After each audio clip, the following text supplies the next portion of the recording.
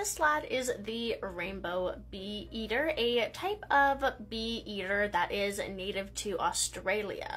Now, unlike many types of birds, these guys have very little sexual dimorphism, with the males having slightly longer tail feathers than the females do, but otherwise looking quite similar with this incredibly brightly colored rainbow plumage. Now, these guys are rather common, being found in many different types of habitats all throughout Australia, from forests to grasslands to people's gardens. Like other types of bee eaters, they catch the majority of their prey from out in the air by performing aerial stunts. The majority of their prey is flying insects such as, again, bees and wasps, which they do actually have immunity to their venom, so when they eat a bee or a wasp and that stings them, they just go on their day without any ill effects. Most of the time they will try to avoid being stung by kind of getting rid of the stinger before eating the bee or a wasp, but